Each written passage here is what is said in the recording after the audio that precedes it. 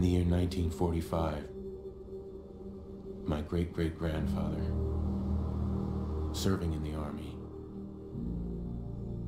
wondered when he'd get to go home to his wife and the son he'd never seen. He got his wish when the US ended World War II by dropping atomic bombs on Hiroshima and Nagasaki. The world awaited Armageddon. Instead, something miraculous happened.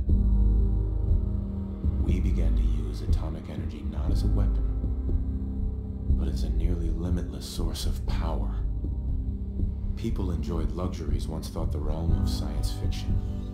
Domestic robots, fusion-powered cars, portable computers. But then, in the 21st century, people awoke from the American dream.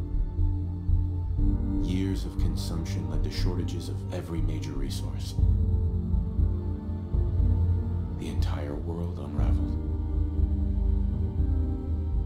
Peace became a distant memory. It is now the year 2077. We stand on the brink of total war.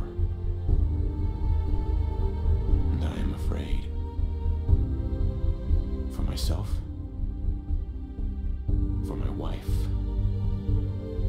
For my infant son. Because if my time in the army taught me one thing,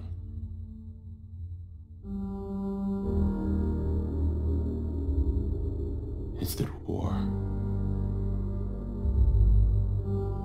never changes.